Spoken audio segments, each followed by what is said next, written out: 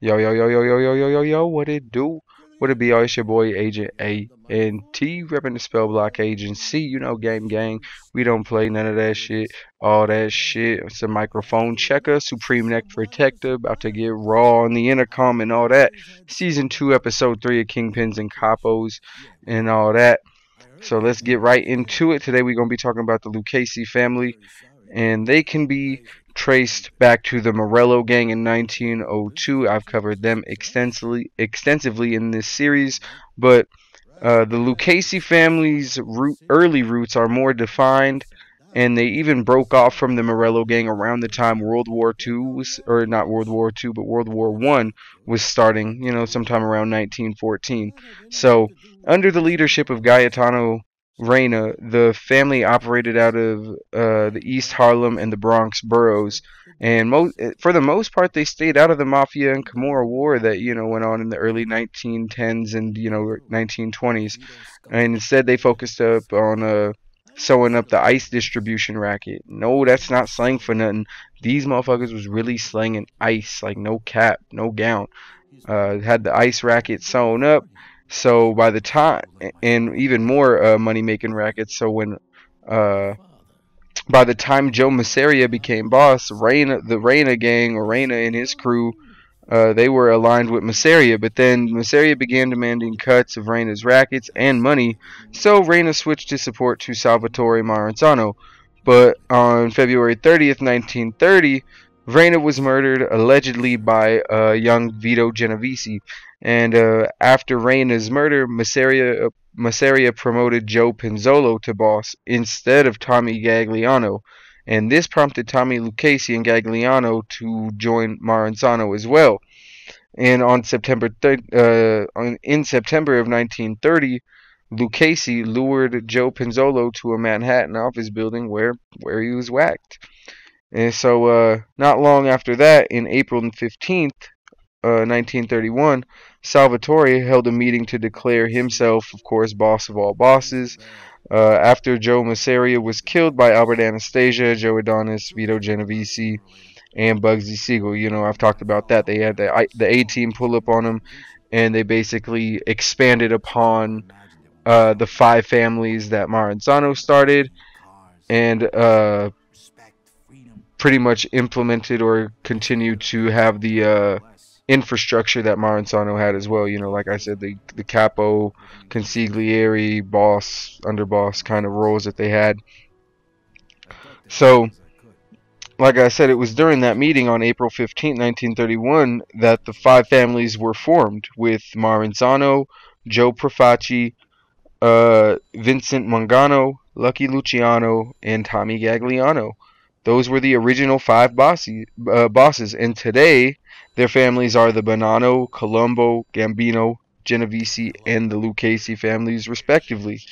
Now, Al Capone and the Chicago Outfit and the Buffalo Crime families were also a part of the commission, but they were not considered, the original five families. You feel me? They were on the commission that Luciano started, but the five families, those are the five families. So, uh, as I've kind of talked about before, Luciano and a group called the Young Turks kind of felt that Maranzano was getting too greedy, kind of like Masseria was, and not even a year after the five families were birthed, they killed their creator. And Luciano held another meeting where he kept the concept of the five families, like I said, and the structure of the mafia, but he got rid of the boss of all bosses moniker, the Capo de Tutti or something like that, and he pretty much formed the commission as I just talked about, and he consisted of himself, Al Capone, Stefano Magaddino, and the other four bosses of the five families. And while it was democratic on the surface, really Luciano and whoever was allied with him held the majority power. Kind of like any democracy, there's gonna be a majority. You feel me? Like that's just how a democracy works. But after Luciano was sent upstate and deported in 1936, the Mangano, Bonanno, and Buffalo crime family and the Gaglianos lost power when Luciano got sent upstate. So Gagliano was appointed boss of his own family during the birth of the five families, and while Luciano, Albert Anastasia, and Vito Genovese were committing high profile murders, and they always stayed in the headlines because of it. Tommy Gagliano and his family were mostly peaceful, and Tommy Gagliano kept such a low profile that when he died in 1951, it was really unknown if he was even running the family or if he retired. There's almost little to no details on his personal life or the man himself. And I mean, he mostly gave orders through Tommy Lucchese, who on the surface controlled the family and managed most of the day-to-day activities of the family. So really, he was by proxy running it.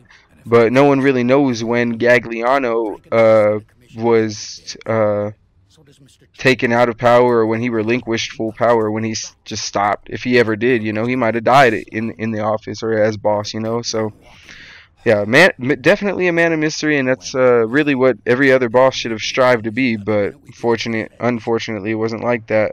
Maybe some of them would have lasted longer, but who knows? So uh, when Gagliano passed away in '51, Lucchese took control of the family, and which is why it's called the Lucchese family. So I mean, it's always been kind of like a low profile family, and it's like I said, its history is pretty deep rooted. But Lucchese took control of the family and helped Vito Genovese and Carlo Gambino take out Albert Anastasia and Frank Costello, and they took control of the commission. So after Genovese called the infamous Apalacan meeting, Lucchese and Gambino set up Genovese to get arrested in 1959. And with that, Gambino and Lucchese's family were the most powerful families in the city. And so Gambino's family and the Lucchese families were pretty much in charge of the commission. They held the majority vote or whatever. And so during this time, Joe Gallo and his brothers took out Albert Anastasia. So Lucchese and Gambino supported the Gallos in their attempt to take over the Profaci family. And with the Profaci family at war with each other, they really wouldn't notice the Gambinos and the Lucchese families taking, over just, a couple of their rackets. So, while the Profaci family was at civil war, Joe Bonanno was plotting to kill Tommy Lucchese, Gambino, and a couple more of their allies in a power play to take over the commission. However, Gambino discovered the plot after Joe Colombo, who was hired to kill Gambino, and Stefano Magadino. He pretty much ratted out his own boss, and for his loyalty to the commission, they gave him his own family. And then after he got his own family, they stripped Bonanno as boss, Joe Bonanno as boss, and named Gaspar de Gregorio as new boss. And pretty much, it was discovered that Joe Bonanno wasn't really the brains behind, but it was Joe Magliaccio too. And they spared Magliaccio and Bonanno's life, but they forced Magliaccio to pay $50K and exiled him, as same thing they did with Joe Bonanno. Now, Tommy Lucchese died of a brain tumor in 1967, and by the time he died, the man who was supposed to succeed him was in jail. So Carmine Tremonti took over, kind of temporary leadership of the Lucchese family, but it really wasn't long before Tremonti himself was indicted on charges in relation to the quote-unquote French Connection heroin ring. But by the time he was found guilty in 1974, Anthony Corallo was out of prison and ready to take the reins as leader or boss as it was intended originally. Now, Anthony Corallo kept the Lucchese as a business first, murder second family, and he was very careful not to discuss business at sit-downs or family meetings. Instead, he would use the car phone in a Jaguar owned by one of his bodyguards. This was the 80s, bro. You had a car phone, bro. You was a real boss. That was some boss type shit. So, yeah, he was doing hits straight off a car phone. Yeah, no, straight up Rick Ross type shit. But anyways, sometime in the early 1980s, the feds managed to plant a bug on Corallo's car, and finally not only managed to put Corallo on trial, but the other four mafia bosses of the five families in what is called today or now the Mafia Commission trials. and those started in 1985. So it took him, you know, couple to a few years to get all of this evidence, especially not on just Corallo, but all five bosses of the five families. Like, yeah.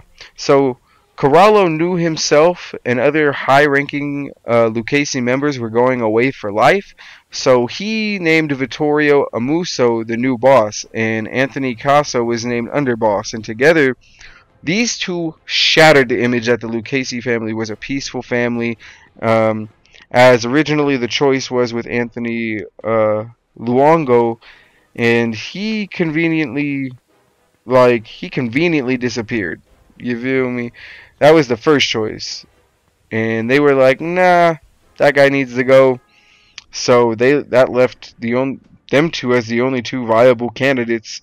So in April of that same year, they ordered a hit on John Gotti in retaliation for Paul Castellano's murder. Only they missed Gotti and killed Frank DeChico instead.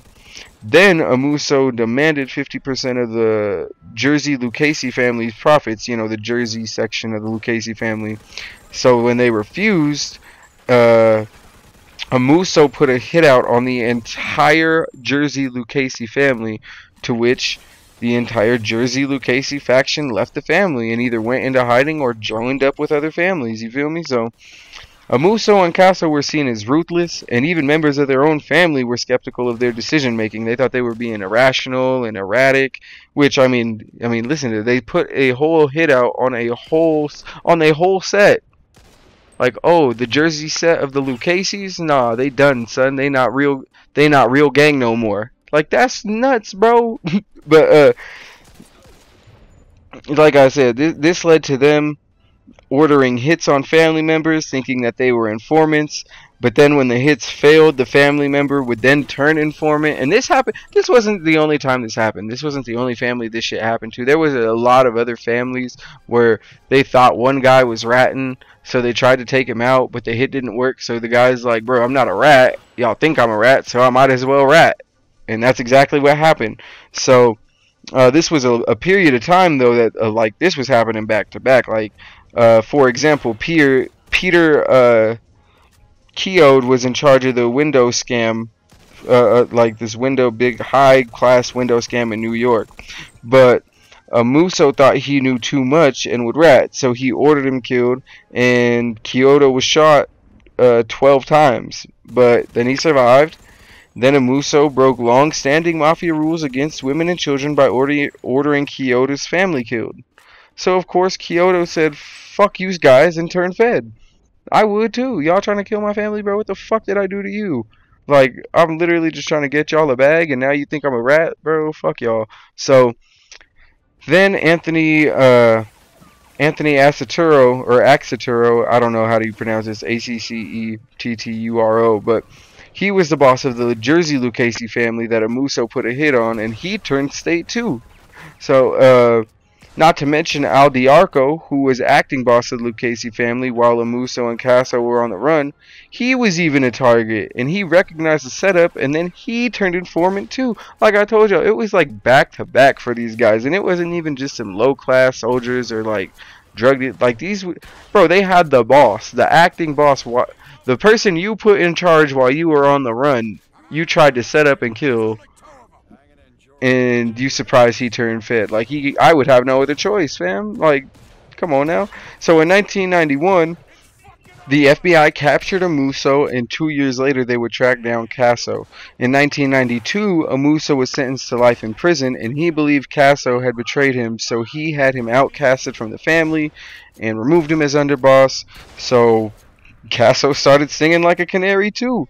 And even with all his cooperation, Casso was sentenced to 455 years in prison, and he died 2 years ago in 2020. So Vittorio Amuso is still the boss of the Lucchese family from behind bars, and while he's had a series of acting bosses and panels that have ran the family on a day-to-day basis, Amuso is still head honcho, and while they don't have the power and influence they once had, the Lucchese family is still a major factor in the New York underworld. I mean, they still got a man with a short fuse running shit, and they deep as fucking in the Jersey gambling rackets, and have been since like the 40s and 50s. They probably better off in this new era than a lot of the families, than a lot of the other families, since they focused on, you know, getting money instead of war throughout their history. But that's just my assumption, you know, you know. But yeah, that's just my kind of history of the Lucchese family. And yeah, they still real active out there in New York. I mean, a lot of these five families still are. I mean, like I said, they don't carry the same weight and power they used to, because a lot of the, you know, other gangs have moved in to America over, you know, the centuries, and organized crime and all that. But you know, like I said, it's still not too smart to fuck with a wise guy. I know my Italian accent was terrible on that. I'm sorry, y'all, but hope y'all enjoyed the video. It's been your boy Agent A and T. If you enjoyed it, subscribe, leave a like, leave a comment. I got 2 more videos left in this series, and then I will be doing a Histories, Mysteries, and Conspiracies season. So y'all stay tuned for that. Also, I've been on Twitch. I'm about to be on Twitch streaming Madden and UFC. After that, I'll be on baseball and hockey. I've just been mainly doing sports games for now. But y'all be safe. Don't get smoked. It's been your boy, Agent A&T. It's probably one of the saddest scenes in video game, as far as bruh. And I mean, this is just my opinion. I know this is just me. After playing this game, bruh, Joe Barbaro is one of my favorite characters of all time. And when they say he wasn't part of the deal, bruh, hurt. Oh, bruh. Definitely shed some tears for my boy Joey. But anyways, y'all have a good one. Like I said, be safe. Don't get smoked. Don't cross the boss. And I'm out. Peace.